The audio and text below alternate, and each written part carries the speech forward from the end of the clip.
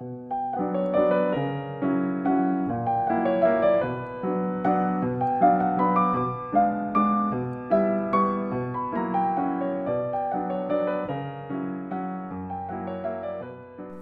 to another sneak preview of the upcoming update to version 3 of Pianoscope, the professional piano tuning app for iPhone and iPad. Today we are looking at partials. To see what's new, let's activate the partials display. At first glance, there's nothing much new. The title label is gone and there's now a menu button on the right. If we play a note, we see that by default the levels of the first 10 partials are shown above their respective musical notes. And the levels are normalized so that the strongest partial always gets the full height.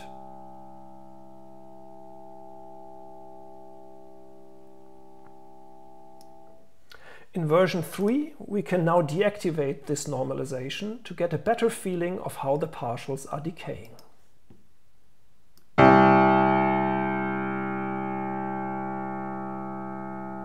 You see that as the note decays, some partials are decaying faster than others.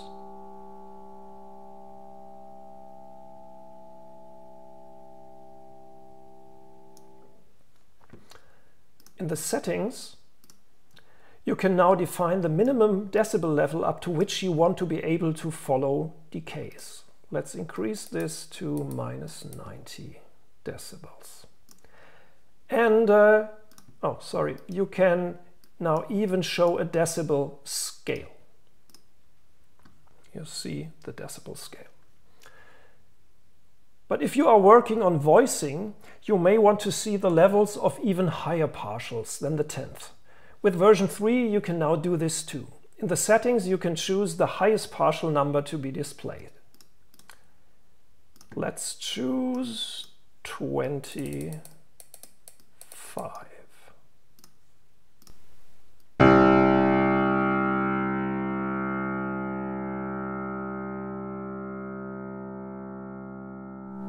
If you switch to hold mode, you can also replay a bandpass filtered recording of the higher partials.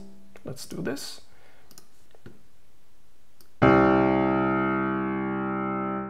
Now Pianoscope freezes the maximum levels, and now you can replay a bandpass filtered recording.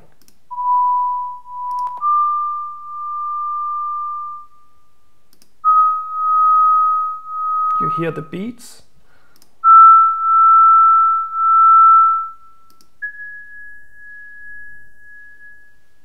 But if you watch closely, you'll notice that the 23rd partial is missing. This is because it coincides with its neighbor on the same musical note. To be able to display all partials, you deactivate the key assignment. Now we can even visualize up to 50 partials. Let's increase the count to 50. And we can do this in real time if we want to.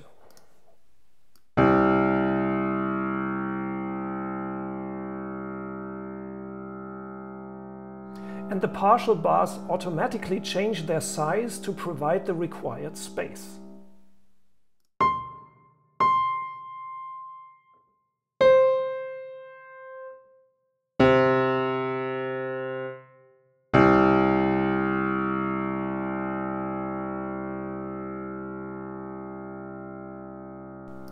If you connect a pair of headphones to your iPhone or iPad, you can now listen to the bandpass filtered partials in real time.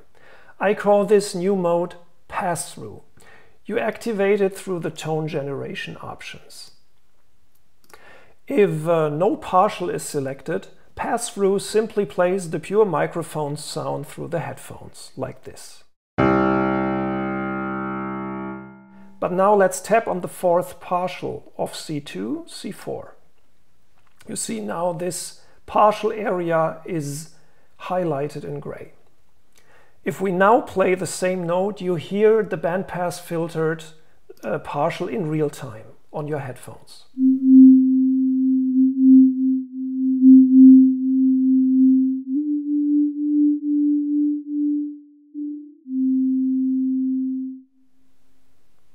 If we lock the note and play an octave interval, we can immediately listen to the isolated beats.